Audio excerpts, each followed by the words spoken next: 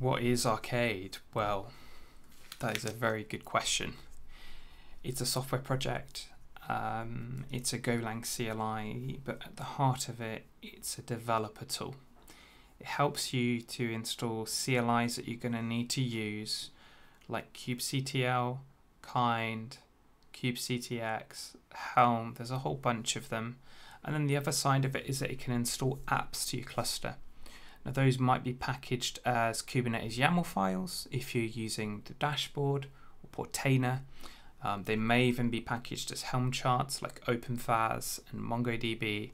And then we also have some applications that install through a CLI like Linkerd. Now the great thing is that this is multi-architecture, so it will work on ARM and work on Intel. It will also work on Windows, Linux and Mac. So you know exactly where you are, and if something isn't supported, Arcade will tell you. One of the things I really like is that we can get from a 2,500 word blog post I wrote on how to create a Docker registry using the open source tooling and cert manager to 5 commands. We can run those 5 commands on your laptop, we can run them on the cloud. It's basically the same. Arcade is really about automation and making your job easier. So go and try it out. I hope you like it.